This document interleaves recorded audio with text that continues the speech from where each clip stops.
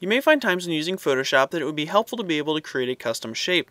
Photoshop comes with tons of default custom shapes that you could start with, but sometimes it's best to just make your own. To do this, you will first need to create the shape.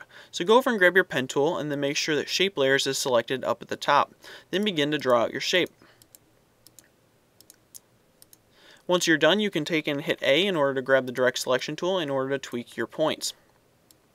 After that, you're going to want to either grab your direct selection tool or pen tool, right click within your shape and go to Define Custom Shape.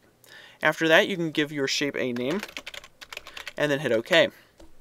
Now you can get to your custom shape by clicking on any of your shape tools, coming up and clicking on Custom Shape, and then going to the drop down and going to the bottom and selecting your shape. So once you've done that, you can drag out your shape and use it as you would any other shape in Photoshop.